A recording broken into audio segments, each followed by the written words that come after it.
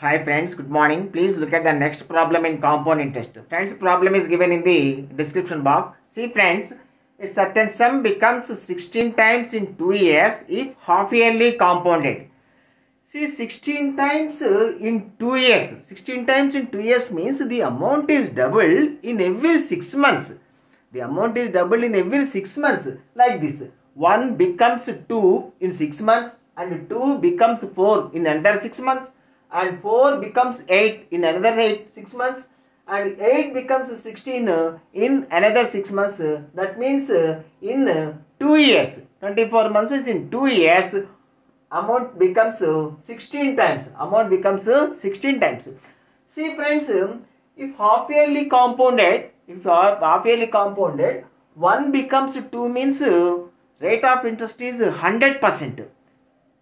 Half yearly compounded in 6 months, 1 becomes 2 means rate of interest is 100%.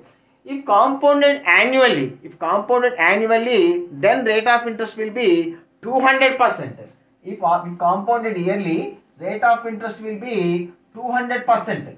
Rate of interest 200% means amount will be tripled. Rate of interest 200% means amount will be tripled. So then 1 becomes 3 in 1 year, and 3 becomes 3 is 9 in another 1 year, and this 9 becomes 9 3 is 27 in another 1 year. That means in a span of 3 years 1 becomes 27. So the amount becomes 27 times in 3 years if compounded annually. Okay friends, thank you.